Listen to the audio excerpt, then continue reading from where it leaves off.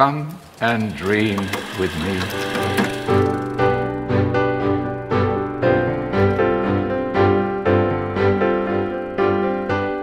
Hello, welcome to What Do You Want to Watch, the Explosion Network's premier media podcast. Every week we get together to talk about movies, TV, and online content and help you answer the question, is Disney really putting all physical media back in the vaults? Seems like it. I'm your host, Ashley Hobley. Joining me today, Dylan Blight. And I think I've been more angry at Disney in recent... I mean, there's a lot of reasons lately, but very disappointed. So for context,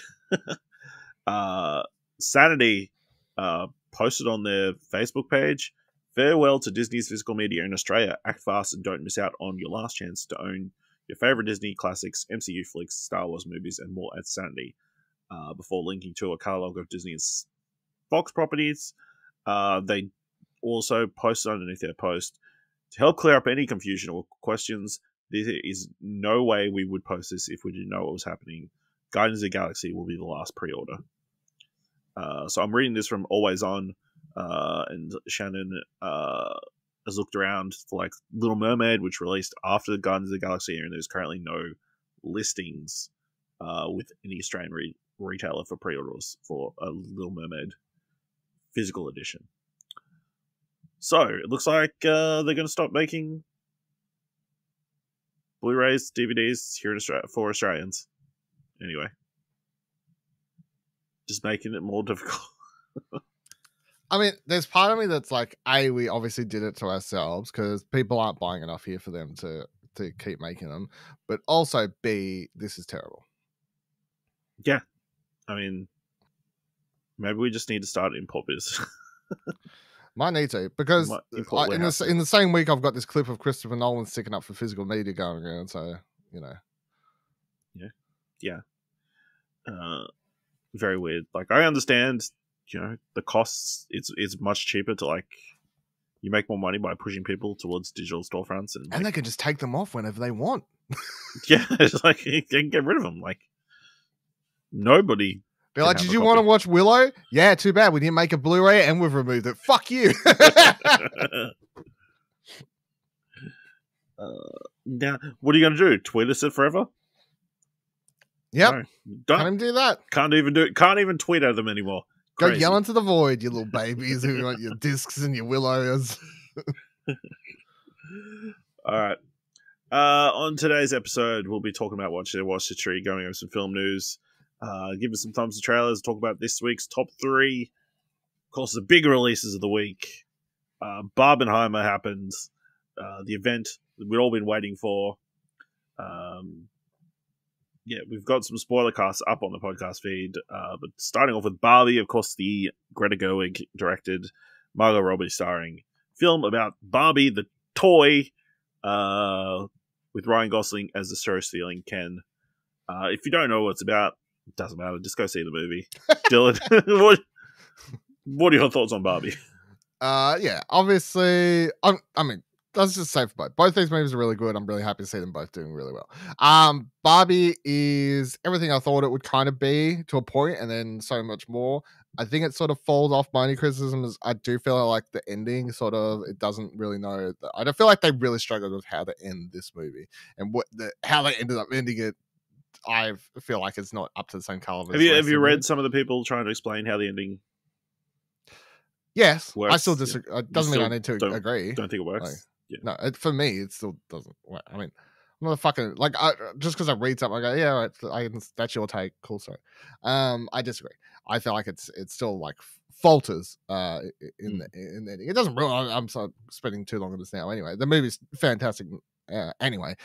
Fantastic performances from everyone involved. Obviously, Ryan Gosling is going to get most of the shout outs because he is the funniest, most loud character in the movie. However, everyone's really, really fantastic. Such great set design and production value that's gone into this entire movie. Really stand out. Even seen that clip going around today of them filming the car stuff, and that was an actual scene on a conveyor belt thing instead of just in front of a green screen.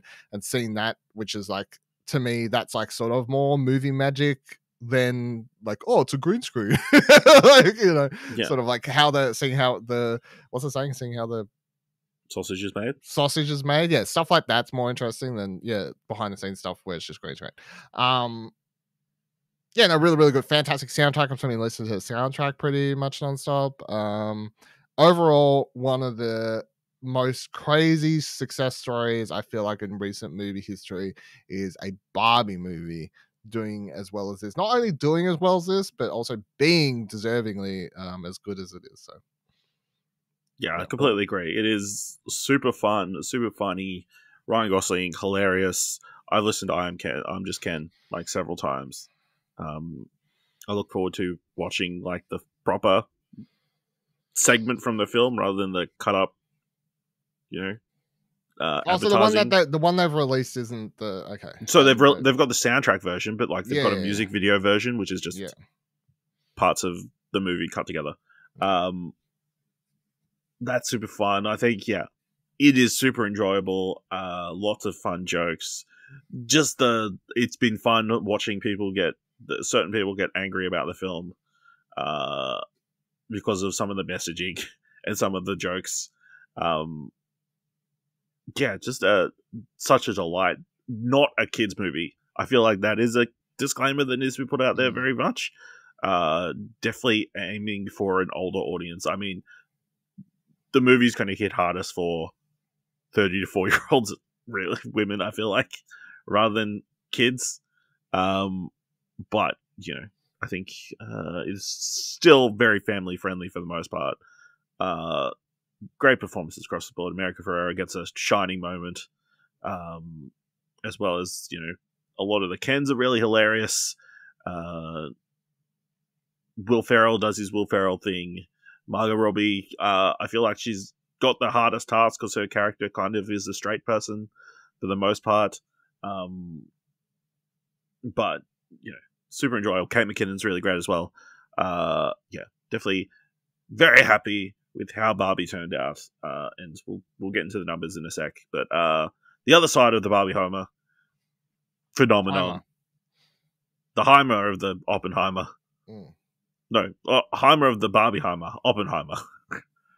Of course, the latest Christopher Nolan film, delving into the life of Robert Oppenheimer, the father of the atomic bomb, who led the Manhattan Project. Fantastic movie, looks incredible, stellar performances by so many members of the cast. Some people who have like very small roles but make the most of them. It's incredibly star-studded. I will say that it's like possibly distracting for some people. If you get pulled out of movies by wondering who people are, like, you know, it's like, oh, I don't know, recognize that person. What do I remember them from? You could suffer from that, but I feel like the story is so incredibly told with this non-linear storytelling, these multiple timelines happening at the same time, which is, it takes a little while to get into the flow of, but once it does, it like super fun, even though it is touching on such dark, terrible subject matter. Cillian Murphy, incredible as Robert Oppenheimer.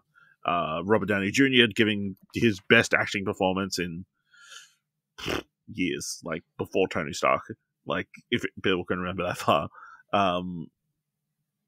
Yeah, just a incredible work. Again, so much of it done practically. Yeah, just definitely a film you need to see in cinemas. Dylan, what do you think of Oppenheimer? Oh, fantastic! It's absolutely everyone running it. They're top marks as far as movies go, in my opinion. Like it's just this 3-hour epic story, but an epic in the way of like standardized, like just as a story. Like it's not, there is, I was gonna say there's no mass explosions, but there's a mass explosion. But the majority of the movie is epic in the how what the story is about affects the world and like forever changes it and stuff like that, rather than just like, you know, an Avengers film or whatever like that, the scale of it and stuff.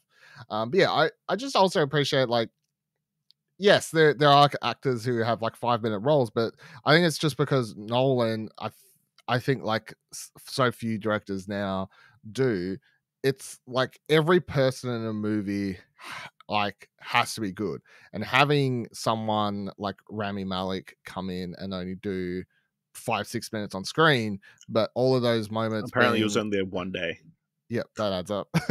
All of those moments being important, especially like having a key moment at the end of the movie. Like, I think he just understands that it doesn't matter. It doesn't matter if you're in it for an hour, 3 hours, 5-10 minutes. Like, everyone should be good. Like, everyone should be great. Even, you know what I mean? Like, I think that's just sort of what it comes down to. There are no bit players. They're all part of the moving picture, the moving story. So yeah, fantastic soundtrack, original score for this film by Ludwig, which is great as well.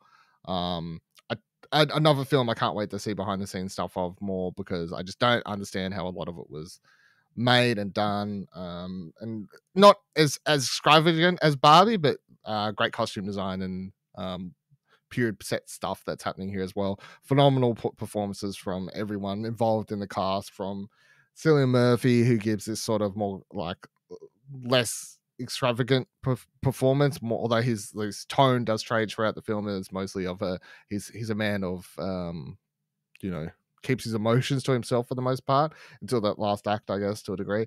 But yeah, then you've got like Emily Blunt, Florence Pugh, Robert Downey Jr., Josh fucking Harnett, who's got amazing comeback now off this movie. I feel, or hopefully, like if he can get his agent help booking correctly after this, but well, after the strike too, I guess is he'll do another part of that. But yeah, amazing movie. Definitely going to be in my top 10. I highly doubt it's going to not be in my top 10 for the year. Yeah. So yeah, looking at the numbers, I'm reading from Variety. Reading from Deadline.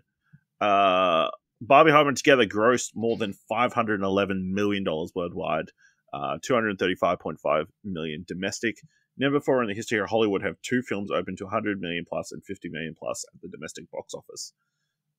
As of Sunday, Warner Brothers counts the domestic opening for 155 million, with 182 million abroad, while Oppenheimer got $80.5 million domestic and a $93.7 million.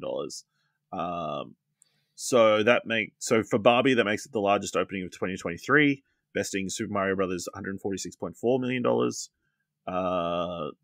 The largest grossing day of 2023 year to date, with $70.8 million, besting Super Mario's $54.8 million. It's the largest opening for a female directed film stateside, outstripping Captain Marvel's $153.4 million.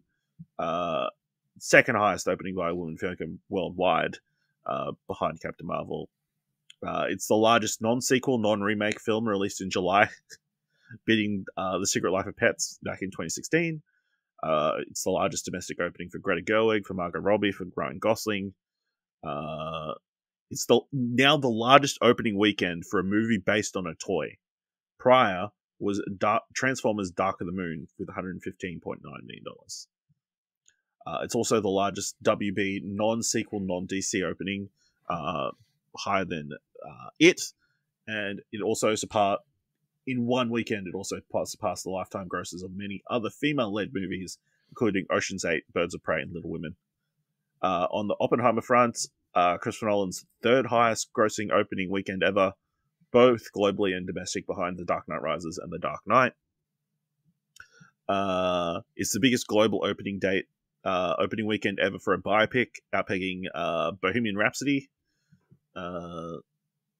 which made $124 million. It's the highest grossing opening weekends for an R-rated film, beating out John Wick. And the biggest opening day for a Nolan film in 33 markets, including Saudi Arabia, UAE, India, Netherlands, Argentina, and Belgium. So a massive success. Dylan, what lessons do you think Hollywood is going to learn from this Barbenheimer phenomenon? If we grab a film based on a property and do a biopic, good or bad, they will do well if they're marketed. And that is not a true statement. They're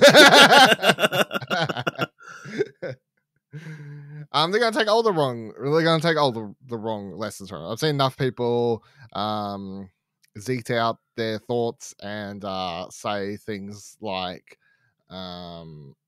you know, the moral of the story here is that not only, yes, there was marketing involved to success of these movies. But I don't feel like that's a bad thing. People always say it like it's a negative, but like that's why films have marketing budgets. And if the marketing budget doesn't do well, then what the fuck was the point of the marketing budget? But it was marketed well, but they're also both really good fucking movies that then led to a good word of mouth that continued to get people coming in for the days and will for the weeks following this point, and that's going to help lead to success. It wasn't just because it became a meme, because last time we thought a movie being a meme led to success, we had fucking Morbius put back into theaters and no one went and watched it. So yes, movie studios love to take all the wrong things and read them the way they want. Yeah, hopefully the lesson is lessons I hope they learn is 1, make good movies. That's key. 2, practical. Because everything in Barbie is super practical. Everything in Oppenheimer is super practical. That still super counts. People are kind of tiring on the CGI fuckfest that we're seeing all the time. I feel like the star-studdedness of all the casts will be... agree. I mean... would be a thing they'll kind of pick up on. I wouldn't be surprised if we see very large ensemble casts for big projects. But the thing they should learn is there's no replicating this. No. You know, this was just a one-off phenomenon because these two things, complete opposites, same day. I mean, if the other lesson is, you know, Warner Brothers trying to have some sort of vendetta against somebody, it doesn't work out because obviously they did put Barbie against Oppenheimer as a FU to Christopher Nolan, who left Warner Brothers after the whole Tenet / everything being on HBO Max thing, and it boosted that film, really, the whole phenomenon. I mean, I've seen my local theater that I went to watched it, people still dressing up. The other indie theater, I've got pictures on people on Facebook, people dressing up. I see people on social media doing their whole dress ups where their dresses transform between black and pink when they go from one screening to another. Yeah, like you just can't replicate this. Like, is the thing? You can't force it. Yeah, no, and it's none of it even is cheesy to me. Like, it's just sort of so wholesome. like they're just two really good movies and people are enjoying going out and watching them, and people putting in effort to get transforming dresses done so they can enjoy them. I'm like, this is all just good, you know. I mean, shut the fuck up when you get in the theater and watch the movie. But up to that point, like I'm like, this is all good. Yeah. All right. Last thing. Is Barbenheimer actually a good double feature? No. If you want to do it anyway, I'd say you watch Oppenheimer. No, sorry, you watch Barbie and then Oppenheimer. So that is the correct way to watch it, but I don't think it's actually the name. So I mean, yeah. So that is the correct way to watch it. Because if you watch Oppenheimer first, even Barbie can't pull you out of the emotional roller coaster that movie ends you with. So. But you don't think it's a good double feature? I mean, it's a fine double feature because now historically, well, that's the thing. Like prior to it becoming a cultural pinpoint, I would say no. Now that it is a cultural pinpoint, then I suppose yes, it is a good double feature because it's always now going to have the name Barbenheimer, and so yes, I changed my answer. Yes, it's a good double feature. Yeah, I think from that standpoint, like. From a historical sense, I guess now it is a good double feature, but as two singular movies, I don't think they work back to back. No, I wouldn't have backed them up back to back. No. But even Quentin Tarantino went and watched them back to back. So and he loves a good double feature. So yeah, because they're so distinctly different in tone, in color, in everything. Which can be fun in some aspects, but I feel like just my preference would be to watch both singly. Yeah. Have the time to reflect. I watched one per night, and that sort of worked out well for me. Yeah. So will we ever see Barbenheimer 2? No, probably not. I hope not. I'm saying right now, I don't think a sequel to Barbie, although I'm sure they'll probably try and get that. I think that's a dumb idea. No, they get sequels to both these movies are terrible ideas. Dumb idea. All right, let's move on to some other stuff. Dylan, you've watched Good Omens season 2, about to start releasing this week on Prime Video. Yes, to clarify, I've watched the first 5 episodes, I guess, out of 6. So I haven't seen the finale, but I've seen most of the series. Good Omens season 2, it is more of Good Omens. So if you enjoyed the first season of Crowley, David Tennant, and Aziraphale, Michael Sheen, going around in the first season trying to secretly put a stop to the apocalypse, more or less, with the demigod or son of Satan or whatever the thing was with that one, and you enjoyed the tonal style of that show because it has a style, and the type of characters, the back and forth, the mix of, oh my god, it's Diet's End of World with just some fun banter between David Tennant and Michael Sheen. If that was all ticking boxes for you, then tune right into Good Omens season 2 because it's more of that. I can't say if it's better or worse. It's just it's been years since watching the first season, and I did a quick synopsis of the first season to catch myself back up in case there was any references and stuff. And of course, there are a couple, but for the most part, you can drop into this without remembering or having probably even watched the first season. Pretty much the story is that the season starts and Crowley and Aziraphale have sort of been, I guess, punished / not punished for their crimes in the first season.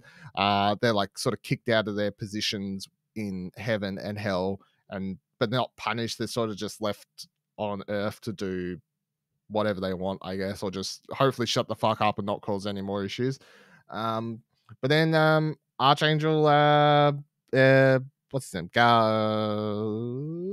What is his name? Gabriel, sorry. Gabriel, played by John Hamm, shows up in the first episode to Aziraphale's library, bookshop, or what have you, which it's a bookshop, but he doesn't really sell books. He just keeps it closed all the time. Shows up there and he's butt naked and he can't remember who he is. And so that's sort of the setup for the rest of the season, because then you've got agents from heaven trying to find him and you've got agents from hell trying to find him.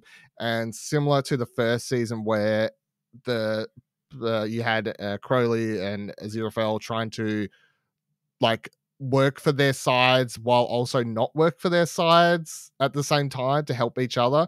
That's pretty much what's going on in this season. They're trying to play dumb and keep it a secret, and they're trying to do what's actually best. They're not really over here. The other thing of this season that's really good is I think nearly every episode, apart from the premiere, has basically a mini story. So let's say 30 minutes of the episode is set in the current present day story. There might be a 15 to 20 minute at times basically mini episode of something else for that episode that either kicks off the episode or is like set in the middle of it, and it's even written by someone else completely different. And these are all stories that are set prior to they're like set years prior, like 1800s, 1700s, whatever, like throughout history. The events in these stories do tie into the present day stuff, but you get to see a lot more of Aziraphale's and Crowley's history in times. And one of there's a really good story with them like dealing with what do you call it, someone who's like digging up a corpse to try and like sell it to a doctor who was like trying to because they want to do experiments or whatever, like a grave digger sort of storyline. And then they come across it, and of course Crowley's like, I'll help you. I'll pull the cart so we can take this dead body to to someone. And Aziraphale's like, no, you can't do that. This is, blasphemous. And the typical sort of back and forth and how all that plays out was really, really good. There's a bunch of new human characters in it because a lot of the present day storyline stuff is centered in and around pretty much the street that the bookshops set in, and like the people that run the different shops there, and their interactions. So there's a woman who's coming in to buy coffee from the coffee shop, and she's in love with the coffee shop owner, but she's like in a relationship with a really abusive partner, and that's sort of a storyline told out through the rest of it. And then you've got there's like someone who runs a magic shop, and like all these like little very like nook area of England or London or wherever it's set, and what's happening there. But the standout of the season is still 100% just seeing David Tennant and Michael Sheen just do these characters. They just embody them so well, and their dialogue and their back and forth and their chemistry is just sort of like the shining beacon of the entire show, I think. Especially seeing David Tennant back in this role, I just absolutely love the way I remember sitting there watching one of the episodes where he's just like walking backwards and forth in the bookshop, and he does like a whole little swagger walk, and like the way he wears his glasses, like the way he just like tries to do the full like I'm evil thing, I just find so fun. So yes, 100% recommend. If you haven't watched Good Omens season 1, rectify that because it's great. And then 2, everyone should watch Good Omens season 2 so far, because it's definitely one of my favorite things I've watched television series so far this year. It's just so much fun. Awesome. So The Bear season 2 finally released on Disney Plus. It's fantastic. If you enjoyed The Bear season 1, you should be watching season 2. And if you haven't watched my review, you caught my review of Good Omens. That's exactly the same. Kind of. Yeah, you should be watching The Bear. Definitely, taking the characters and growing them even more. A lot more standard, kind of a lot more character focused episodes. I feel like the second season focuses on the restaurant rebranding itself as like a high end restaurant, and like all the different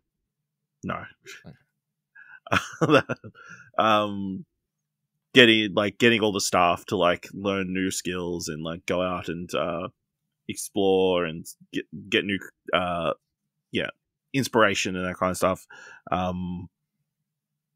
Really enjoyable. It still like can be super tense at times despite being a quote unquote comedy, but there are lots of funny situations and jokes and that kind of stuff. Abby Elliott plays Kami's sister and she gets a little bit more of an expanded role this season. I feel like Jeremy Allen White, like, fantastic in the lead role still as Kami. And there's so going into this show, obviously it had been playing in the States for a while. There's an episode that everybody's been calling one of the episodes of the year, episode 6, Fishes. And I agree. It's an incredibly tense hour-plus long episode of television that will hit close to home for a lot of people. Which is crazy because, every other episode's like 35, 36 minutes. This one's like an hour 6. And this season, incredibly star-studded. Like, a lot of people must have like really liked this first season and like agreed to come on board. I don't want to spoil who comes in, but there's a certain actress who has popped up in other things all of a sudden that, was a delight to see in the show again. So, incredibly fun look at working in a kitchen,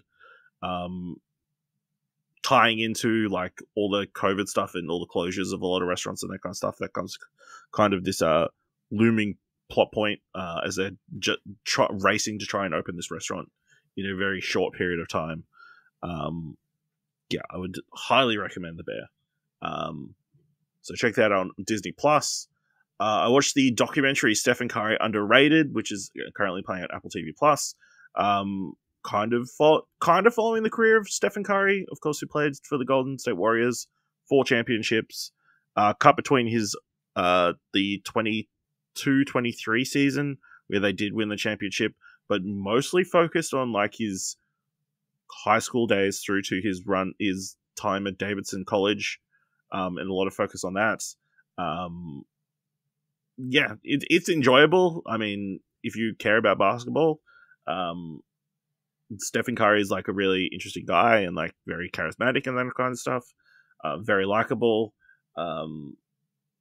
He's clearly the story of a guy who physically is not obviously a basketball player, but was able to overcome those issues to become, a champion of the game. 3-point record holder. But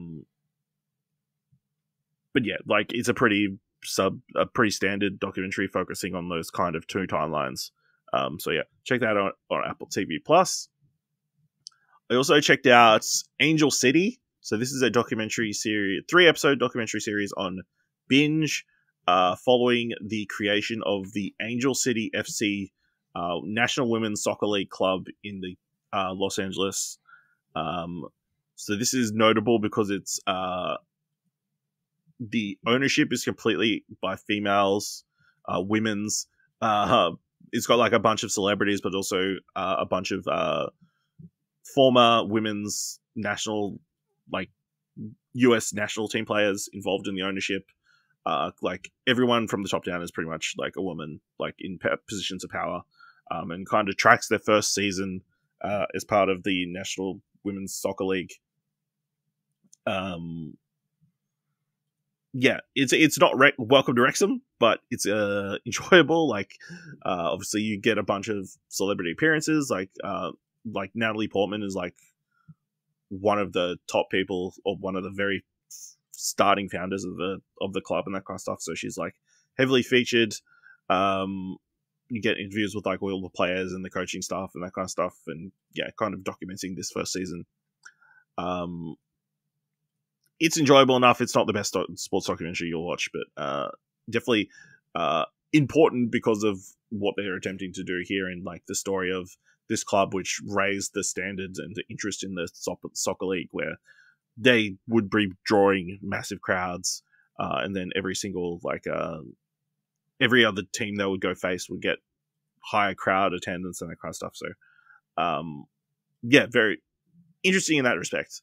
And then the last documentary I watched this week, Judy Blume Forever. So this is an Emmy-nominated documentary about Judy Blume, children's book author, known mostly for Are You There, God, It's Me, Margaret, Tales of Fourth Grade, Nothing, Deanie. That's Blubber. the movie that's coming out, right? Yeah. So I feel like she's an American author. Definitely one who didn't. I feel like not didn't to break swing through. back, but we know this because we watched that trailer for that movie. I was like, from the beloved, most known book, and we were like, huh? Yeah, it was interesting to watch this documentary because they're talking to like a bunch of people about different books and that kind of stuff. Like none. I've never heard of any of these books. So it's very American centered. Because obviously here in Australia we just had a bunch of different children's authors. I feel like Paul Jennings, Craig Gleitzman, I think. Yes. Yeah.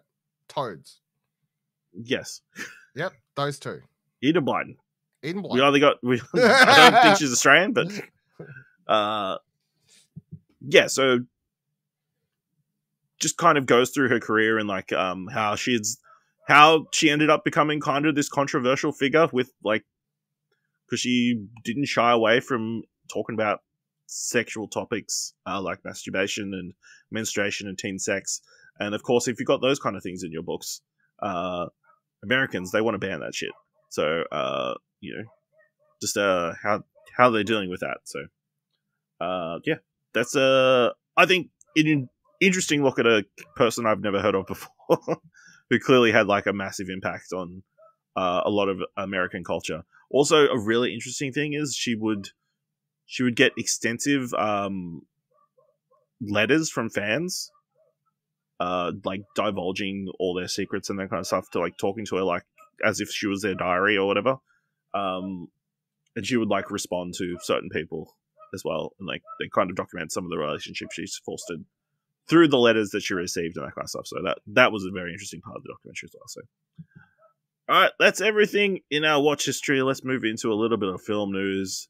And it looks like we could be in for more delays of movies. Of course, with the writers/actor strike at the moment, several movies look like they could potentially be moved to 2024, with Denis Villeneuve's sci-fi epic Dune 2 potentially moving to 2024. We've already seen films like Challenges, drop out of Venice this week and move to April next year. I think it was Whitebird, the Wonder spin-off movie that's also been moved, as well as there was a third one. Clearly not that important, but yeah, looks like a bunch of Warner Brothers movies are potentially going to be moved in the wake of the strike due to not being able to be do the press. I feel like is a massive thing. So Aquaman, The Lost Kingdom, and The Color Purple are two other films that could be potentially be moved to next year. Yeah. Dylan, do you think we're going to be short on big blockbuster films at the end of this year? Hopefully not. Is that a well, I mean, in a perfect world, it would all be resolved in the next couple of days. If we're not, because they still have to be on strike, then it is what it is, and that's fine. I'll accept it. In a perfect world, in a perfect world, then studios can pay up, and I can get some movies in cinemas still. If movies slow down for the rest of the year, though, I'm honestly not really fussed. I know that's well, I'm of 2 months. Because if movies slow down, cinemas don't get movies, so that sucks for cinemas. Hopefully they'll be able to play some stuff to still draw people in, but obviously it's like sort of that will affect them, which is the other problem. I think people don't. That's the side that it's like you sort of forget about. Like you need, not only do you need the new movies to release, so they release, but also so cinemas have people to come in and spend money there. So there's that side. But then of course there's the other side of my mind that's just like, if that's what's going to happen, I'm not too fast. I've got enough. I'm not fussed. I'm not going to be at a loss for stuff to watch. Is how I feel. Yeah. I think we'll definitely still be seeing stuff at the end of the year. I don't know. I feel like the next couple of weeks is definitely going to be telling. Like, Oppenheimer and Barbie are not the best thing to go off because obviously they had like a massive marketing push before they're released. But if like the Meg 2 comes out and nobody cares because I've seen no marketing, Jason Statham and the crew have been out pushing that. Everyone cares about the Meg 2. Nobody knows about the Meg 2. And, the marketing push isn't there and nobody's talking about it. And it bombs like... we're talking about it. I mean, we're talking about it, because it's a shark movie and we know certain people love sharks. Yeah, I feel like we will see a bunch of stuff move. But I don't think everything on the slate will be moving. It's just potentially like the biggest things. I think the moving of Challenger is quite interesting, because it's not exactly the biggest budget. Like the trailer got a lot of attention, and then moving to April as well. I guess they're like, because that kind of pushes it to next year's award cycle. Whether that's like they know it's not going to be competing in that, or whether they think it, or they think moving it there because they're hoping that will get them the most return on their investment. I don't know. Yeah, it's going to be very interesting to see things moving around. But yes, can I just say? So I just had a quick look out of curiosity, not to go back to something you was talking about 5 minutes ago, but that's exactly what I'm going to do. Are You There, God? It's Me, Margaret. Currently the highest movie on Rotten Tomatoes. Just as a side note to that. Yeah. No release date. No release date here in Australia. Just like her books. Talking about going to movie, tying these in, something to talk about 5 minutes ago to movies coming to cinemas. There's one that's not, like, apparently. if none of these movies come out, hopefully then all the movies that have come out and we haven't gotten. Yeah, they've already had like their press cycles and whatever else. It's like, we'll just fucking release them then. We'll just replay all those. When can I watch Past Lives? August. Which is on VOD in America this week. End of August, right. Well, for most people.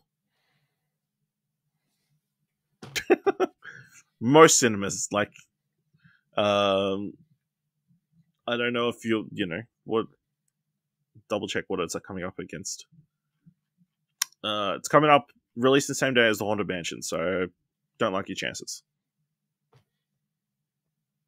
Correct. Statement correct. When can I watch Talk to Me? I don't know. That you take that up with with your cinema.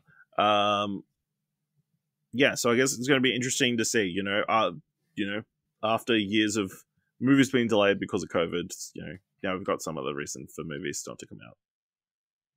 So, very exciting. Other interesting story. Netflix's paid password sharing plan resulted in 5.9 million new subscribers. Unpopular though it was across the world, Netflix paid password sharing plan has proved to be a big success for the company. The streaming service reported to have its second quarter earnings in 2023 and beat Wall Street's expectations with $8.2 billion in revenue and $1.8 billion in profits, none of which apparently they can pay to their writers. Correct. Netflix reported 5.9 million users for the quarter, compared to losing 1 million subscribers in an absolutely disastrous second quarter in 2022. Netflix has said the cancel reaction was low, and while we're still in the early stages of monetization, we're seeing healthy conversion of borrower households into full-paying Netflix memberships, as well as the uptake of our extra member feature. We are revenue and paid membership positive versus prior to the launch of the paid sharing across every region in our latest launch. Does this news surprise you, and do you think other streaming services are taking note?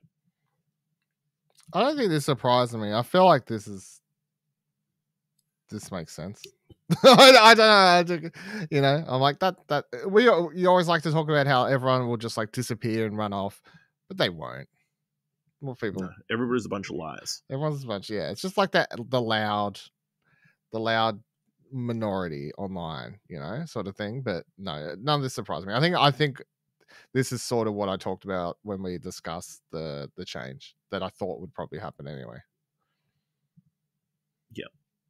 Yeah, I don't think it's surprising, but it is a very big number, 5.9 million. But that's just how many exes were like stuck on their partner's Netflix and just didn't realize. It's probably true.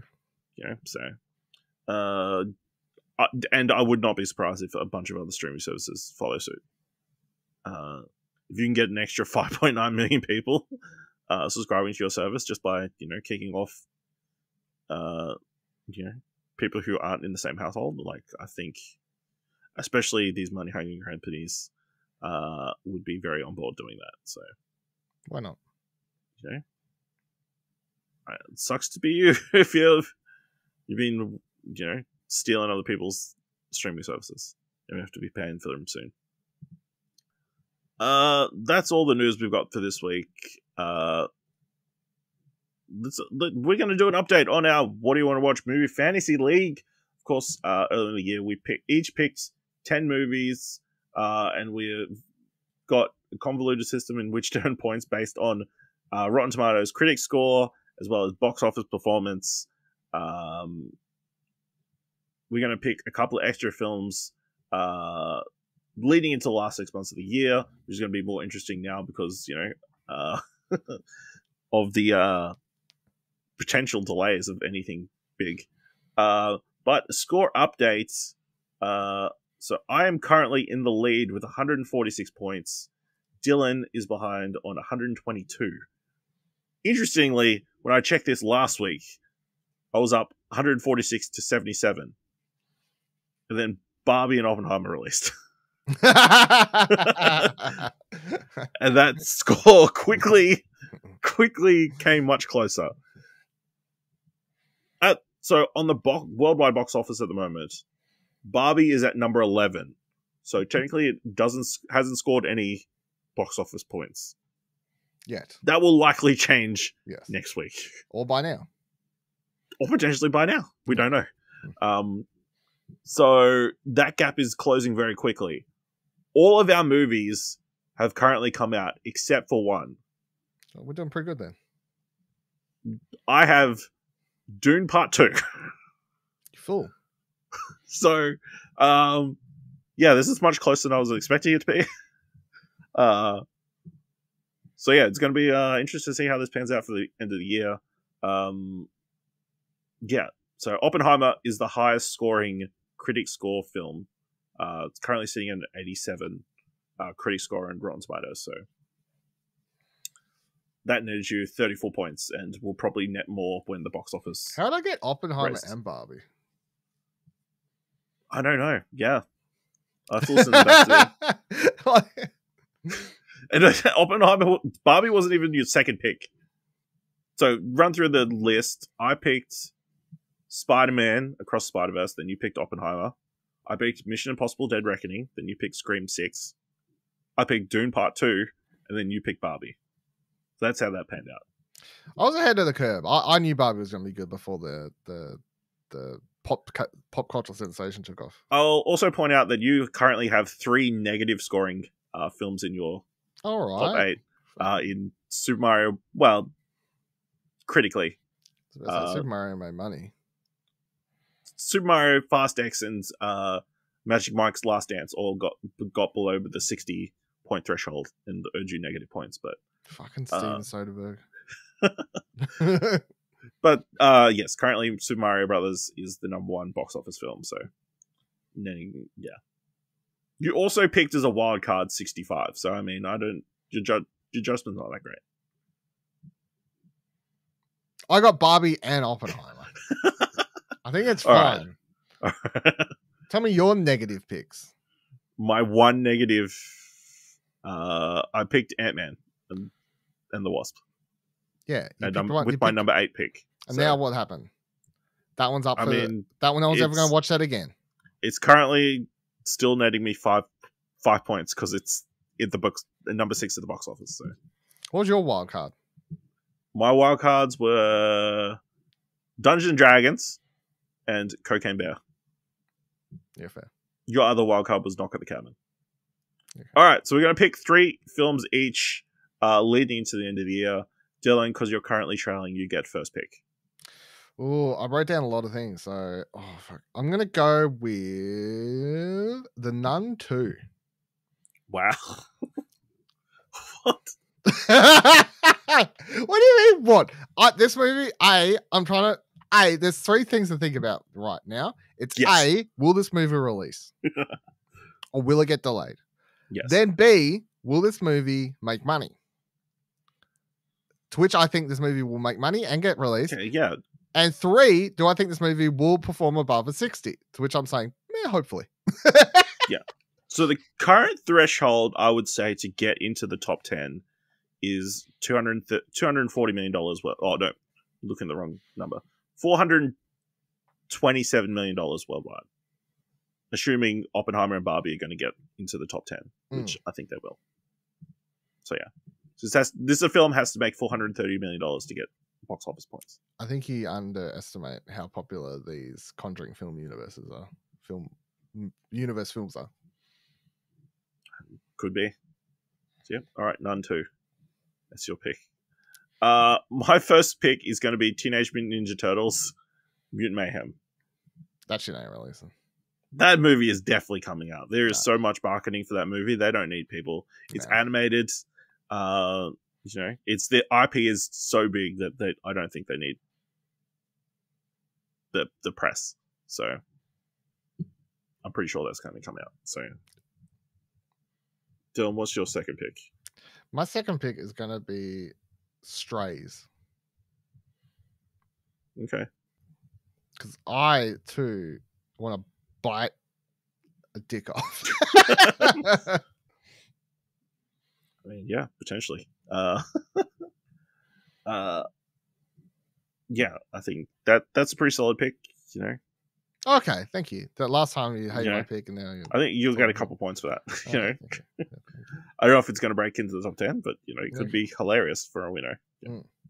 Yeah. My second pick is going to be Napoleon, Ridley Scott film.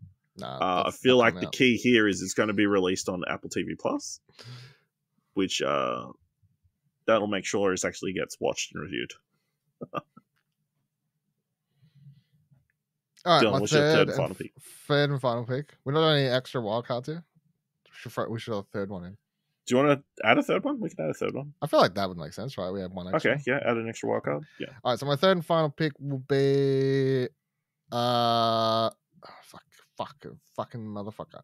Well, it's hard, isn't it? Actually, now that I'm thinking about it, and it's even harder now. I said let's do a wild card. Let's say Five Nights at Freddy's. Wow.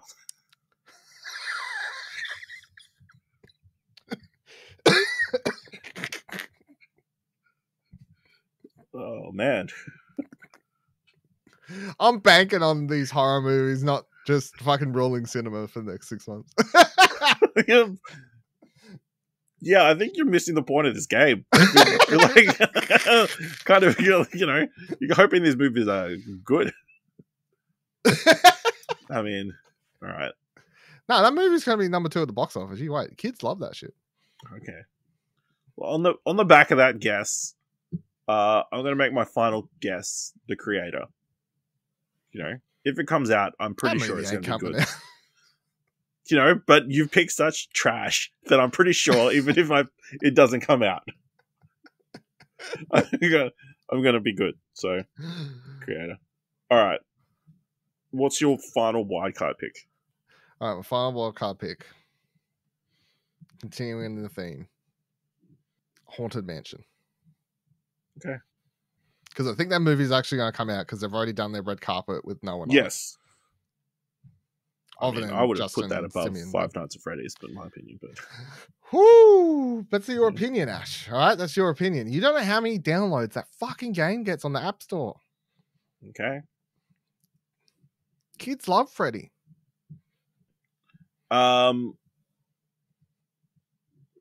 Okay, for my wild card, I'm going to pick a movie that is going to make no money at the box office. Rebel Moon. Correct. It's definitely going to come out. I'm just banking on it being good. And if it's not, 0 points. So, yeah. Very exciting. Do you have any other films on your list that you want to chat out? The rest I had here would have been... I had some that you already said, but what wasn't said? I had 2 that weren't said. Exorcist Believer and Wonka. I also had Wonka. I also put down Dumb Money, Poor Things, Drive Away Dolls, and The Killer. So hopefully none of those come back to bite me in the ass. So yeah, I'm excited to see how this pans out. I'm feeling more confident now, but you feel confident until none of those movies come out. Then I'm scared. Mm-hmm. If all of them get delayed. I'm all 3 of those movies. I'm banking on release dates here. I'm banking on solid. You're playing releases. it safe. Yeah.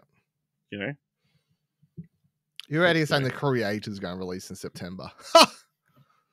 Very funny. All right. Let's move in and give us some thumbs to trailers. Of course, you can find all the trailers we're about to talk about this week in the show notes below. I'm going to kick things off with Nandor Fodor and the Talking Mongoose, directed by Adam Siegel, starring Simon Pegg, Minnie Driver, Christopher Lloyd, and Neil Gaiman. When famed paranormal psychologist Dr. Nandor Fodor investigates a family's claim of a talking animal, he uncovers a mysterious web of hidden motives. Soon, everyone becomes a suspect in his relentless pursuit of the truth. Dylan, what do you think of this film about a talking mongoose?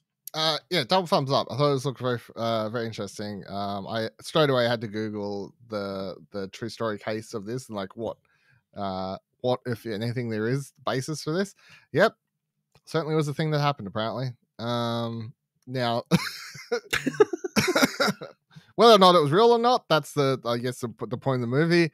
Or if it was a trick, that'll be the point of the movie. But yep. This is a thing that people came out and investigated, which is very funny.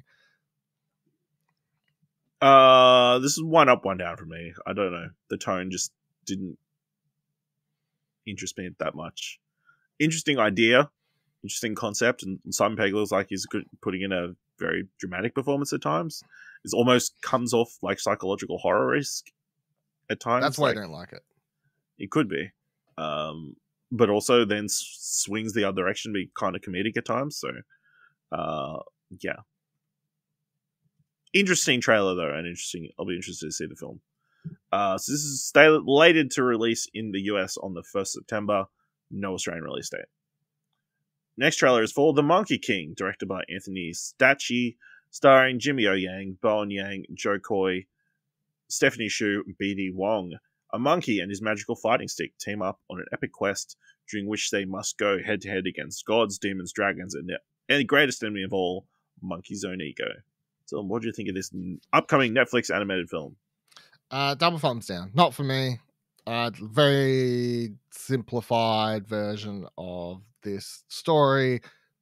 That's fine. I'm sure kids will like it, but yeah, I'm going dumb thumbs down. I didn't care for this. This is one up, one down from me. I'll really enjoy the Monkey King story.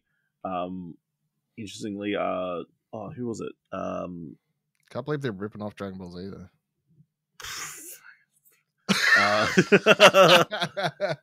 Who was it? Stephen Chow is an executive producer on this film, who of course did his own version of the Monkey King, which is much more theatrical and over the top. But of course, it's not in English, so it doesn't count. Yeah, I think most of the animation looks good. It's just kind of the backgrounds are kind of bland. It definitely feels like it's on a tighter budget than a lot of animated films we've seen recently. So that's why it's a bit lower. But the cast sounds good. I'm interested to watch it. So this is coming to Netflix on the 18th of August. Next trailer is for Dear David, directed by John McPhail, starring Augustus Peru, Justin Long, Andrea Bang. Former BuzzFeed employee Adam Ellis becomes haunted by a ghost of a boy possessed by a demonic entity. Dylan, what do you think of this BuzzFeed trailer? Double thumbs down. Looks absolutely terrible. I hated everything about it. It looks like a parody trailer, like not a real movie.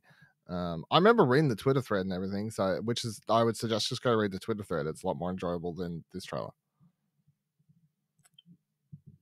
Yeah, I'll have to go 2 thumbs down as well. I like John McPhail did Anna and the Apocalypse, which I really enjoyed, but this doesn't look very good. Especially reading, we were there when the Adam Ellis thing was happening online. It doesn't feel like it feels like an SNL sketch. Yeah, in the opening really anyway, and then it kind of turns into a horror movie. Just the over the topness of the characters and that kind of stuff. So, the thing that jarred me the most, it's such a stupid thing. He's sketching on his tablet or whatever. He's doing several arm movements, and then the mouse does one swipe on the screen, of his hair. It just colors in all this movement and then just one thing. it just didn't match up, and it was really annoying me. This currently does not have an Australian release date. I didn't check when it was coming out in the US. Hang on. Who cares? Coming out 13th of October in cinemas. Cool. Next trailer is for Migration, directed by Benjamin Renner, starring Kumail Nanjiani, Elizabeth Banks, Awkwafina, Keegan-Michael Key, David Mitchell, Carol Kane, Jasper Jennings, Tracy Gazelle, and Danny DeVito. The Mallard family is in a bit of a rut. While Dad Mac is content to keep his family safe, paddling around their New England pond forever, Mum Pam is eager to shake things up and show their kids, teen son Dax and duckling daughter Gwen, the whole wide world. After a migrating duck family alights on the pond, with thrilling tales of far-flung places, Pam persuades Mac to embark on a family trip via New York City to tropical Jamaica. Dylan, what do you think of this latest trailer for Migration? Double thumbs up. Can't wait. Look great. I love the facial animation on the ducks and everything. I remember when they announced it and they put that short, I was like, I don't know if I could stick with ducks for a whole movie, but I really like the way the animation has been done with this. The comedy, the jokes about pooping, and the little fucker that gets run over 10 times at the end. I'm ready. I can't wait. This looks great. Double thumbs up. Yeah, this 2 thumbs up as well. I think this was a really good trailer. We got the teaser where it's just ducks flying around and it's storming and they're hiding or whatever. But this one, seeing ducks go through an actual city. I love the voice cast. Kumail Nanjiani just is not what you would expect a voice to come out of a duck, and it just works. Just yeah, I mean, some of the humor is quite crude, I guess. Like the kid not wanting to poop in front of anybody, having to hide like What a if nervous somebody's pooper. watching? Yeah, all the way down there, like Yeah. crazy. And yeah, that bird getting hit like several times, like classic comedy. Classic comedy works every time. It does. So Migration is coming to Australian cinemas on Boxing Day. Last trailer for this week. One Piece. Developed by Matt Owens and Steve Maeda. Starring Inaki Godoy, Makinio, Emily Rudd, Jacob Romero, Gibson, Taz Skylar. In a seafaring world, a young pirate captain sets out with his crew to attain the title of Pirate King and to discover the mythical treasure known as One Piece. Dylan, what did you think of this trailer for One Piece? What I think is this entire time I didn't realize that One Piece was called One Piece because they were chasing after something called One Piece. That's wild. There you go. I'm going to go one up, one down. I think this looked better than the previous one. It's just hard. Like making anime into live action is always going to be a little bit of a struggle. But I thought like the fight scenes and stuff, like it definitely looks to keep the stylization of the anime fight scenes, especially the like his elastic arm attacks and whatever else and that sort of stuff. But it also, yeah, definitely looked more like an actual structured story and not just like a joke in this trailer. So I'll go one up, one down. All right. I'm giving it 2 thumbs up. I think it looks really good. Like, I'm on board for these crazy adaptations, I guess. It does look cartoony at times, but you know, obviously, it's clearly live action. They've kind of changed certain things. Yeah, as someone who's dabbled in One Piece, I think this looks really good, and like, you know, it looks like it'll have heart and that kind of stuff. I'm getting some pretty solid performances and that kind of stuff, so I'm very keen for this. So this releases on Netflix August 31st. Let's move into this week's top 3. Definitely in the top 3. And because we've got this Barbie movie that it was a massive success, this week's top 3 is top 3 anticipated Mattel film projects. Of course, Mattel's got a bunch of things in the works, and you know, riding on the high of Barbie, I'm sure they'll all be successes. So, Dylan, what's your number 3? My number 3 is Hot Wheels. Cars.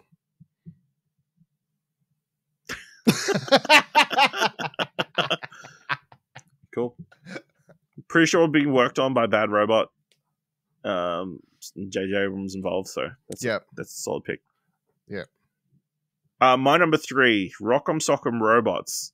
So this is being worked on by Vin Diesel's One Race film studio. And I would be down for a film that is just Real Steel, but with Rock'em Sock'em Robots. Yeah. Just replace Hugh Jackman with Vin Diesel, I guess. It's all about family. Dylan, what's your number 2? My number 2 is Polly Pocket. Do you want to explain what Polly Pocket is? It's like a bunch of small toys that were targeted at little girls because they can pull them out and like brush their hair and stuff. And I presume that they're just going to take the success of Barbie as, well, let's just turn any mainly female focused toy into a movie. And this is another one. And we'll just take the plot of Barbie, but we'll make it about a character called Polly instead. And there'll be a pocket world. I don't think there's a Ken though. I think there's just Polly and her friends. Like I never had one, but I've definitely watched enough fucking trailers going off of Polly Pocket. All right. My number 2, Uno. Dylan, do you remember this headline? Lil Yachty developing action heist movie based on card game Uno. No. What? So I did bring it up back in February 2021. But yes, apparently Lil Yachty is developing the Uno movie. It says, I played Uno as a kid and still do today, so to spin that into a movie based on the Atlanta hip-hop scene I came out of is really special. What? So yeah, that is my number 2. My Give number us one's that. Uno, but it's not based on that story. My number one's Uno, and I just like picture the movie. Like I wanted someone else doing a movie where it's like someone's playing. It's like Jumanji, but Uno. So like someone's playing the game, and then like the cards, and then you could die. You get Uno reverse, you get more cards. I don't know. Yeah. I mean, the other way to take maybe it's a casino thing, casino heist. Could be. Like instead of playing poker, they play Uno because it's more high stakes. Just go hyper realize. Just make it a fictional fantasy world where people just play Uno in a high stakes casino. And have it feature Barbie and Ken because it's actually a crossover franchise with the Hot Wheels and Polly Pocket movies. Okay. All right. My number 1, Barney. So apparently Mattel has the rights to Barney and it's currently being worked on by Daniel Kaluuya, who has described it as an adult A24 type project. He said it will be surrealistic in the vein of films by Charlie Kaufman and Spike Jonze. We're leaning into the millennial angst of the property rather than fine-tuning this for kids. It's really a play for adults. Not that it's R-rated, but it will focus on some of the trials and tribulations of being 30-something, growing up with Barney. That's the level of disenchantment with the generation. I'm 30-something and grew up with Barney. Sounds like a movie for us. That's why it's my number 1. All right. Dylan, this week, what do you want to watch? This week, what I would love to watch is Talk to Me. Now, if you'd like to win tickets...